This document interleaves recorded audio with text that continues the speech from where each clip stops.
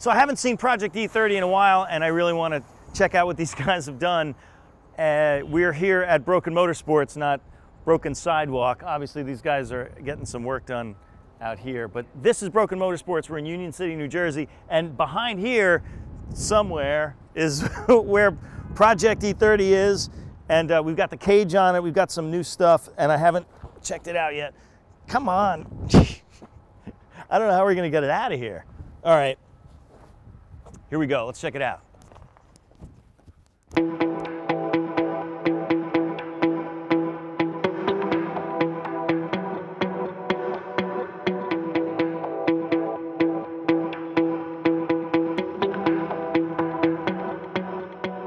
If you've been watching the Drive series Born a Car, you know how Ryan got our $2,000 BMW ready to run a stage rally. Now the plan is to run it in other motorsports events too, so installing the roll cage is a huge deal. On this episode of After Drive, we go deeper into how to build a cage that's not only safe and rigid, but that also meets the specs motorsports rule makers demand. I'm back at the Broken Motorsports shop in New Jersey, talking to fabricator Justin Hinman. Justin's built tons of rally spec cages, including this one, so he knows his way around the tubes. So I'm finally getting to see your handiwork, Justin. I know you did this cage. I want to see what you did, because when we go to compete in this thing, I want to make sure that my melon doesn't get cracked, and we keep the car intact just in case anything happens, because obviously safety is a huge thing, and in the abstract, safety is important, but also for the rule book, right? Safety is important also. So tell me about this cage you built, because this thing looks super complex. And like, how much of it is rule book and how much of it is just you're changing things to fit the car? Well, pretty much any cage starts with the driver and the rule book. Basically, you have the rule book says what bars need to be in place, and where they have to be certain heights from stuff and whatnot. So that's where we start, is with the rule book and where the driver is going to be comfortable sitting. Right. So, I mean, basically, you need to figure out the, where the seat's going to fit, and like, I mean, you obviously when you spec this out, do you use like PVC tubing, or like do you use any kind of, how do you start out figuring out what the cage is going to look like in the car? Well, everything starts with the main hoop. That's what everything in a roll cage builds off of, is the main structure, and then from there it's really just eyeing up the shape of the interior of the car and making things fit as tight as possible to the interior of the car to give more space for the occupants, which is a safety aspect as well as a comfort aspect. And then from there, it's just making sure that everything's as far away from the driver as possible and everything's where it needs to be per the rule book. Right, so speaking of the rule book, right, so the rule books for different racing events obviously are different, right? Yeah. So because this car is going to be competing in multiple events, we had to kind of standardize some of the things, sort of use the highest common denominator on some of the rules and make it fit for the others. So tell me about this setup. This is, the size of the tubes are important for Chump Car, right? Right. But the layout and the construct of the cage is important for NASA Rally, right? So how did you reconcile those two things? So basically, the design of the cage is a NASA Rally, which is really an FIA Rally design, with a few bars that we add for a little bit extra support in certain areas. So it's a rally design, and then we just upgraded the bars that needed to be upgraded for Chump Car and road racing. Got it. Which is essentially just door bars, the rear down bars, and then the bars that make the X in the main hoop. Got it. So Chump Car, their safety is countered with lower cost, right? So they use thicker bars, but a less complex structure. Correct. System. Yeah. Whereas in rally, like, cars rolling is kind of a regular event, right? Yeah. So they really consider, so what are the things that make this more of a rally cage? And obviously in rally, you do really need to make sure that there's a passenger that's equally protected, right? So what are those pieces of this that are more rally oriented? It's essentially just making the cage completely symmetrical, because a lot of road racing rule books will spec out a certain door bar design for the driver's side, and passenger side, whatever. Right. Doesn't matter, nobody over there, we don't care type Right. thing. So with rally, it's identical on both sides.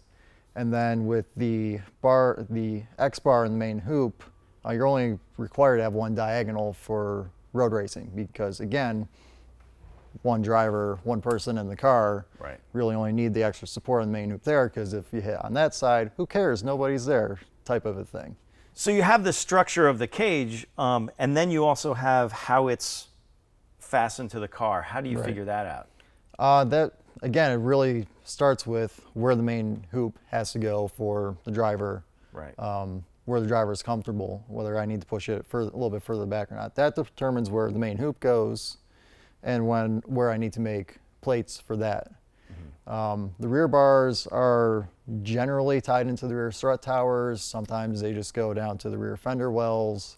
It kind of is a mix between what the customer wants, what the car is going to go through, and what's safe. Right. So the front bars are really kind of just where they're going to be easy to weld all the door bars, and also where they're going to provide ample protection. Right. I mean, so, you know, basically, so in some cases you're looking at the structure of the car itself, right? I mean, Yeah. Do you look at where the subframe is, and you look at all the other hard points? Is that? On certain cars, you have to look into where the subframe is and stuff. On a lot of these unibody cars, it's just sheet metal everywhere, so it's kind of like just got to reinforce it and make sure that it's not going to punch through and roll over or something. Tell me about translating the rules into an actual cage, because, you know, in some cases, some of the smaller sanctioning bodies don't have the funding, right, to put together a rule book that's, you know, quite as detailed, like as, you know, an FIA rule book or, you know, something like that, where it's really, really well spelled out. Like, you know, NASA, I'm sure, it doesn't have the kind of funding, right, to put something like that out. Right. And even smaller organizations probably, you know, cut and paste from other books, right? So Quite literally, yes. yeah, I mean, so how do you know that when you build a cage, that when you go to the race, that tech isn't going to go, yeah, you did almost everything, but then you didn't do this one piece? Right. Well, there's a standard way that a lot of stuff gets done in a roll cage, no matter what organization it's for. And then it's just a matter of whether everything meets the rule books. If it meets the rule books, you can go say, this is what your rule book says, like, this is what we did, because this is what your rule book says. If it's something that's like an extreme like issue that like we see as a safety issue, we'll contact organizers and be like, hey, what's up with this? This is not right. Right. You know. Did you ever run into a case where, like, it's just something's not right in the rule book, just because maybe it's a typo or something? And quite frequently, yes. so, I mean, talking about safety, I mean, look at what you've got going on here. This looks pretty safe. Yeah. Well, safety's #1 key with roll cages, obviously. Makes sense. Yeah. So, I mean, all the gusseting and stuff that you see is actually per the rally rule book. They require these taco gussets. So these here, so this basically connects the bars together, right? Yeah, it keeps them from separating in a side impact.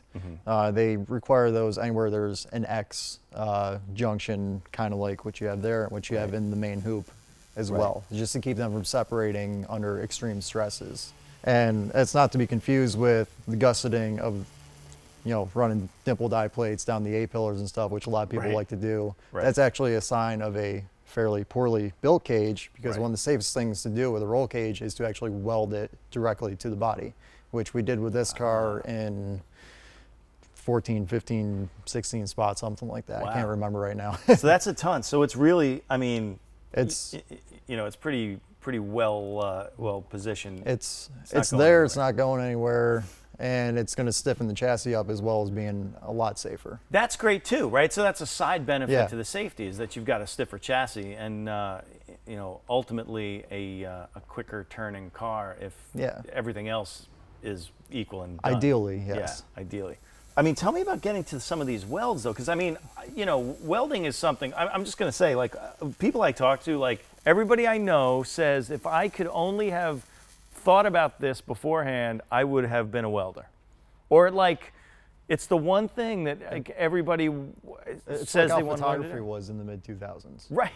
That's exactly it. That's 100%. Holy shit. The most apt comment. You're right. It was like photography. It's like, no, I'm buying all this It's the introduction gear. of technology and everything getting cheaper. Now Yeah. welders are a lot cheaper than they used to be. Right. Like you can And get a Instagram Lincoln happened. kit. Like, how much is like a Lincoln? All right, wait. A licking, a licking. Is that what I'm licking kits? I'm looking at some welds that I don't really know how you got to some of these places. Like, how do you get like up under here or like way down in the corner? Like, how do you weld that part? Those are actually pretty simple. The way I build all these cages, they're up on these plinth boxes, is what they're called, Right. as you can see everywhere. So basically, I get those, I just tack them in place, don't weld them in place. And I put the rest of the cage, for the most part, and at least all the bars that I need to weld tight spots on, and get all those together, and then I drop the whole cage down, and I can very easily weld them up top. Actually, some of the better looking welds are up top because they're comfortable. Right. You know, I'm not crawling inside and like laying on some pieces of foam with my head resting on the pedals trying to weld something. You Well, know? what's the most uncomfortable weld to do in here? I wouldn't say the most uncomfortable, but one of the most awkward welds is on the door bars where they meet the main hoop here. On the back side where they're kind of against the body, I actually had to, on this car, I was able to hold a mirror in one hand and the MIG gun in the other and just kind of finesse it, which I have to do quite a lot. So. Well, the mirror, that's funny, like a mirror must be a pretty good tool in here because you're welding behind corners and stuff. That's really interesting. Well, I mean, I'll tell you what, like looking at this thing, I feel pretty good about like driving this on a racetrack because, you know, in some of these new series, you know, they all take, and not to, I don't want to bag on anybody, like you know, Chump Car and Lemons and all the NASA guys, like they're really serious about safety. Right. I've seen though some cages that looked like they were a little hacky, and so I'm glad to see that this one is not hacky at all. We try to make them as safe as possible. Like I said, safety's number one. So. Well, good deal. Thanks, man. I appreciate it. Of course. You know, we're going to see how this works a little bit later this year. I can't wait to drive it. Good. Thanks, man. Of course. Awkward handshake over the door. That's right.